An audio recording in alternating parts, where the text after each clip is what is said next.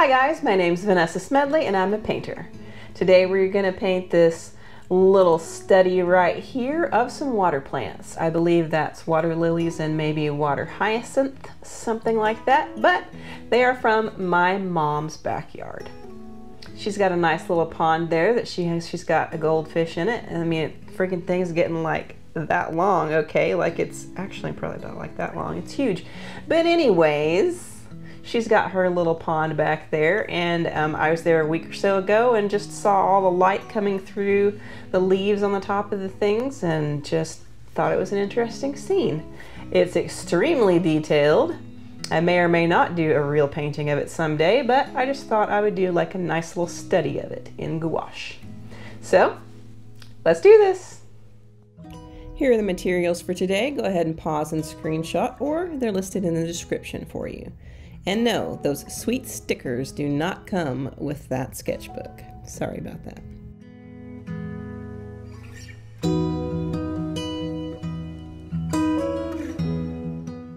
Starting out with 2 pools of sap green here, and I'm going to mix cadmium yellow into one of them, and then ultramarine blue and Payne's gray into the other one.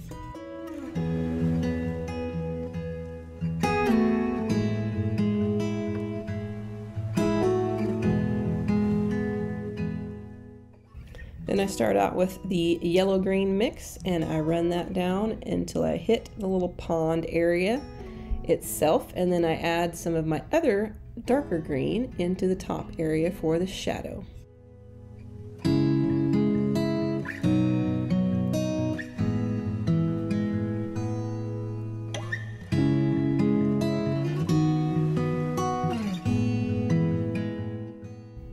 Then I add some burnt umber for some of the shadow area behind the plants. You'll notice that I'm just painting right over my drawing, and that is because gouache is not as transparent as watercolor, so I can actually come back in over the top of all of that color and even paint light colors over it. It is glorious. I've let all of that dry now, and I'm coming back in with my dark green, and I'm using kind of a dry brush technique over the top in the shadowy areas here.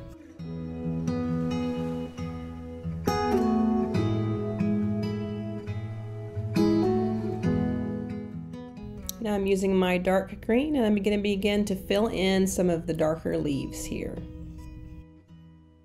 But then I begin to realize I cannot really see my drawing because this gouache is so opaque. I've covered it up entirely. Now I went back and redrew it dark enough to where I could see it, and now I'm beginning to fill in the darker leaves again.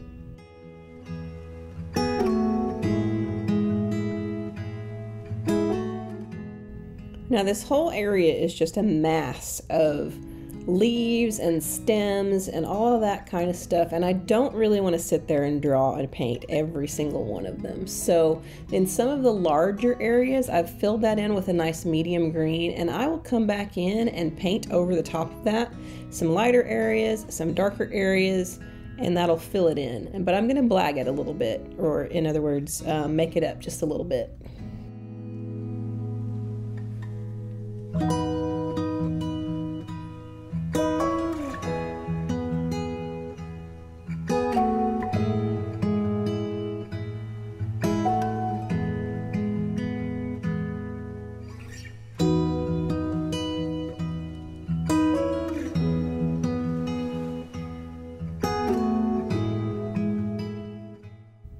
Now I've mixed up kind of a medium green color, and I'm coming back in and filling in some of the medium tones in all of these leaves.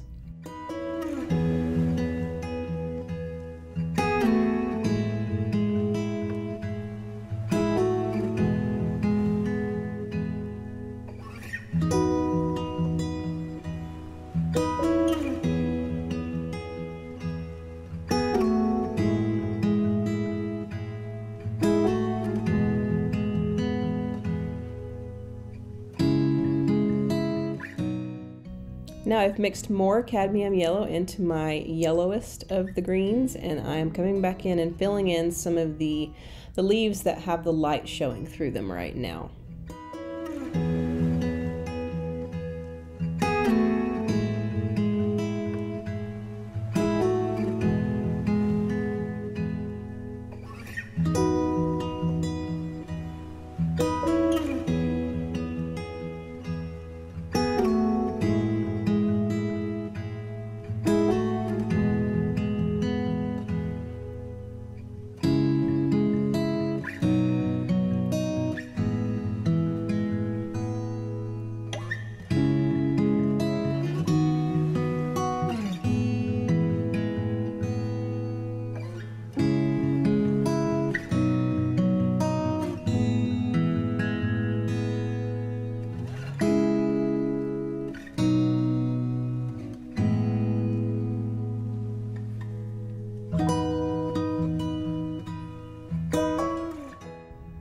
fun fact about water lilies is that there are lots of different varieties of water lilies, but the largest one is actually called, wait for it, the giant water lily. Imagine that. But the cool thing about this water lily is it can grow to the size of 3 to 6 feet per lily pad and can support 66 pounds worth of weight. So technically that means that my daughter could go and sit on one like a little froggy. Only I'm not going to tell her she can do that because she totally and utterly would.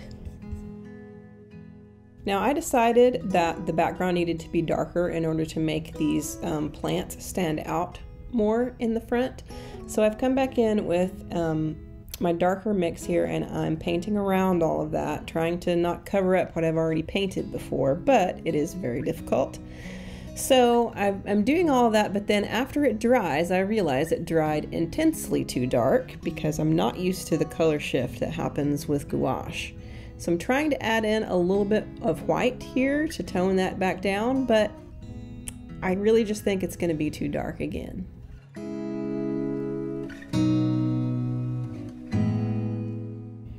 I added some white into my light green color and I'm attempting to make the leaves stand out even more. I don't think that's quite successful, so I'm actually going to come back in with more yellow and start to add that. I know that the color in the photo is really not this yellow, but I really just want to emphasize the fact that the sunlight is coming through these leaves, so I'm just going to yellow it up, you know. I'd say whatever needs to be done here to get the contrast that I want.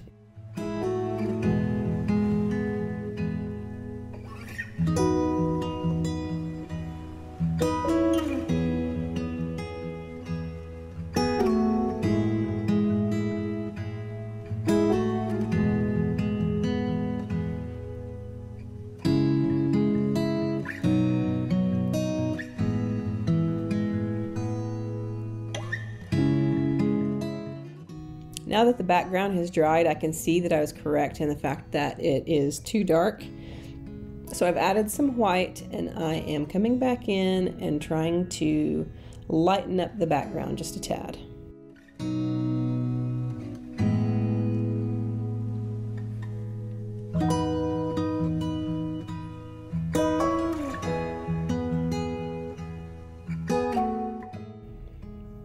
And then we make yet another pass on the brightest areas here to try to make them stand out even more.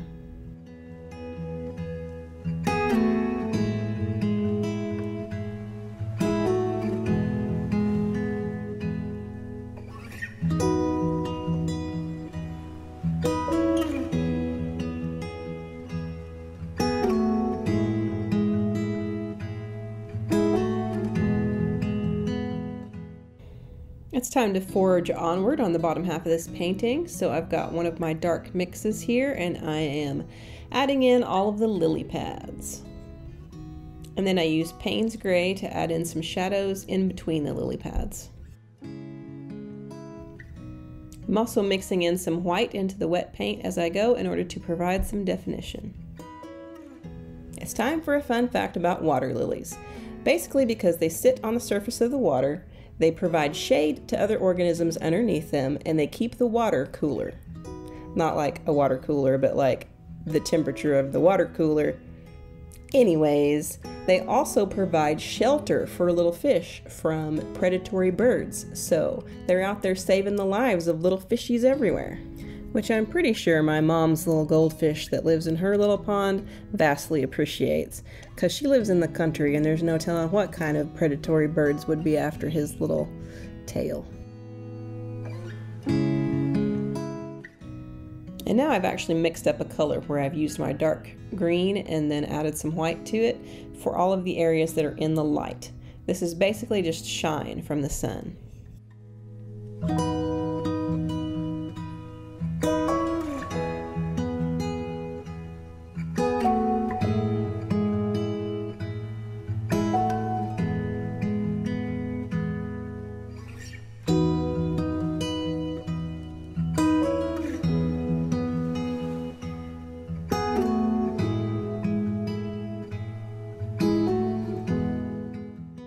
Now mixing some ultramarine blue in with some white, and we're going to use this for the watercolor.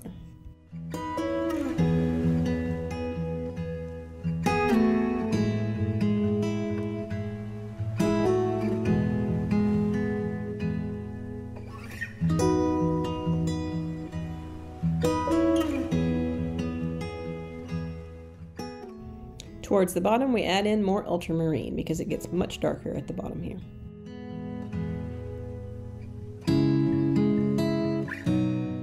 Now I'm taking Payne's Gray and I'm filling in the shadows and the details in the back. And really, I'm just kind of making it up as I go along because I am certainly not going to fill in every little stem or every little leaf or whatever it is that's there. I'm really just creating a sense of depth here by adding in the darkest shadows.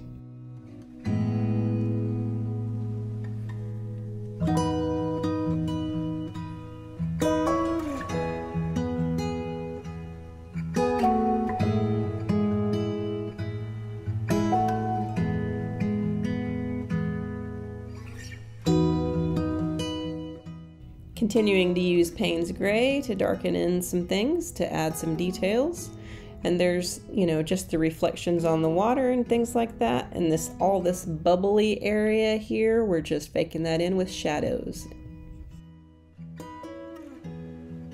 Gotta fix the gradient on the water, it's been bugging me. So I mix up an in-between color and smooth that out just a tiny little bit. Then glazing some white over these to add in more shine on the leaves.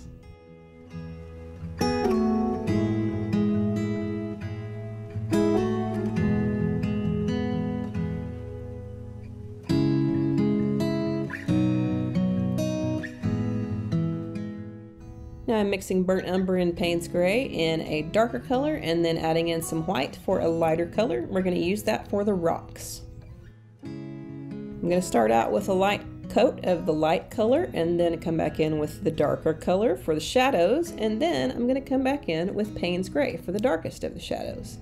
On top of that, I'm going to use a credit card to scrape into the wet paint and create a nice texture. I still do not have enough contrast with these sunlit leaves, so I'm coming back in with just straight lemon yellow. And I'm going to glaze that over the top of this and maybe finally get enough contrast. I'm going to use my dark green here just to make some lines from cast shadows on top of all the lily pads, coming back in with some Payne's Gray under the rocks and in the darkest areas of the leaves, just adding some cast shadows and some reflections.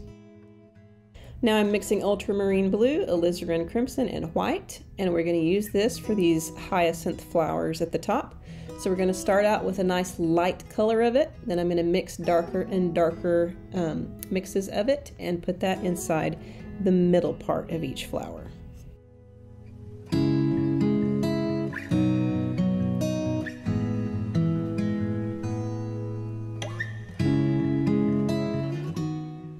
In order to get that very backlit look, I'm actually now using a 0.7mm Posca pen in white. I'm just going to add little details here and there to have the extreme reflection of the sun. I added some of that down in the lily pads as well, and then used a wet brush to kind of blend it in together.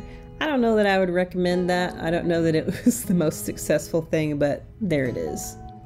And here's the final sketch. That was really just an intense lot of detail. I'm not sure that I'm really going to go ahead and do a final painting of this, but it was definitely a learning experience. I'm going to chalk it up as one of those. And that's what sketches are for anyway, right? And there you have it, a lovely little scene from my mom's backyard in an undisclosed Oklahoma town. Don't forget to like, comment, subscribe, share, all that fun stuff, because that's how this channel gets to grow. Thanks for watching. I'll see you again in 2 weeks.